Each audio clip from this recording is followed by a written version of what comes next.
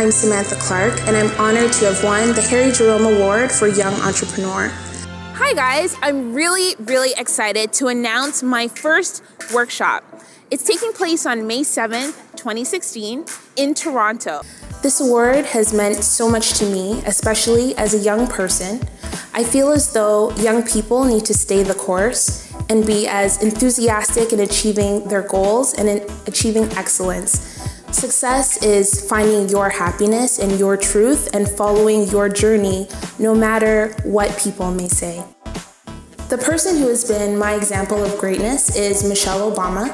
She is a powerful woman that has worked towards her goals as a lawyer, a mother, and the First Lady of the United States. On my journey to greatness, I have had a lot of help, especially from my mother and from my husband.